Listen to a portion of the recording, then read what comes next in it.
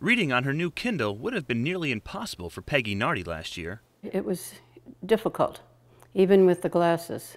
Her cataracts made it tough to see. That's the part that turns cloudy. She opted for a new option in cataract surgery that's being hailed the biggest advancement in 30 years. This is a tremendous breakthrough.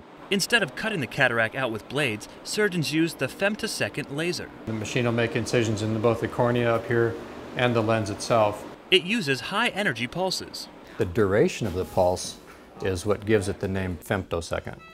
You might have heard of a nanosecond. That's 1/1000th of a second. But a femtosecond is actually 1/1,000,000th of a nanosecond. The bladeless approach improves safety for patients, cuts recovery time, and gives doctors a new level of precision. It's something that no surgeon, no matter how good they are, can do that freehand, just as near as well as the laser. Color is fantastic.